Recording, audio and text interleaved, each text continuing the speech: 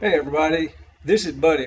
I just want to show you something. I want to show you how the news can manipulate stories that actually use the energy and the fear of people to attract a situation into happening.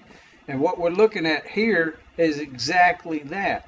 See, what they don't tell you is the historical path of hurricanes coming from this position and this time of the year that will actually have greater chances of happening if they would tell that to the people rather than give them a hyperbole of what is a prospect to happen in days to come.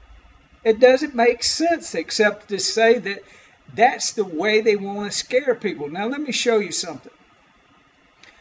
Here is the historical path. And as you can see, here is Florida. More than 50% of them went out to sea. Never even touched the coast. That's the way they scare people.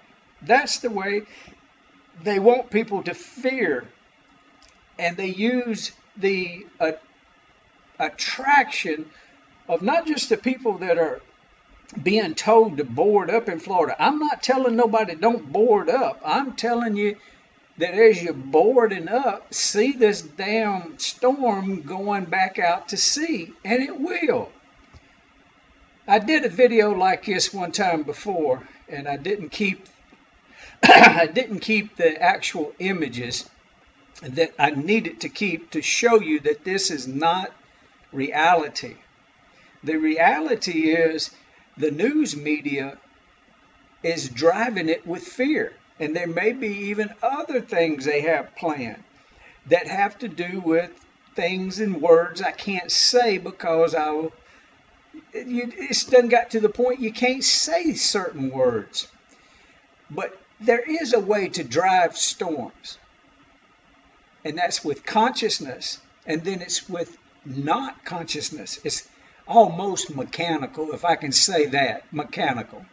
Let's call it that. So you heard it from me.